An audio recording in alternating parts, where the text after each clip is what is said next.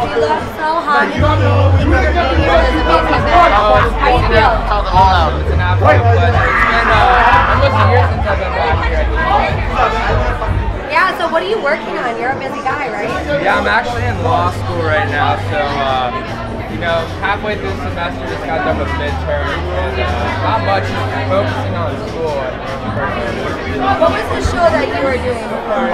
CHEVY MTV. I've been part of the show for about 2.5 years now. Yeah, so tell me a little bit about that. Is it like very legit, or is it like a little stage? I think it's like any reality show.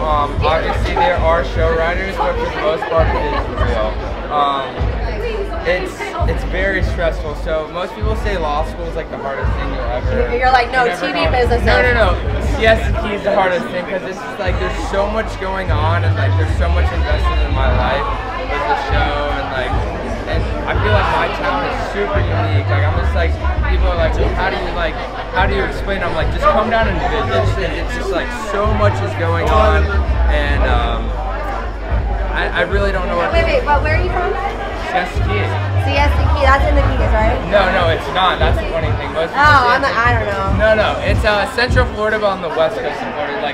So like Naples, Naples? It's north of Naples, south of Tampa. It's a sweet spot. So like, that's a beautiful area to live in. Awesome area. I grew up there. You know, I was born in Tampa, moved to CST when I was 2 years old. So I like to say I'm born and raised in CST, but it's a great. He's an island boy. Island boy, absolutely. But I love coming down here because this is also like it's beautiful. I mean, Boca. I mean, you don't get better than Boca, right? Yeah, Evan is such an awesome guy. He puts on a hell of a party, as we can see. It's only 10:30 and lines building as we speak. There's a lot of famous people here tonight, and we're looking forward to it. That's how the Bermans get down. Absolutely. You look nice. Thank you. What are you wearing? Can you do a spin for us? Yeah, I can do a spin. Probably like a $50 jacket. I don't know. It's not about the cost, it's about how you wear it.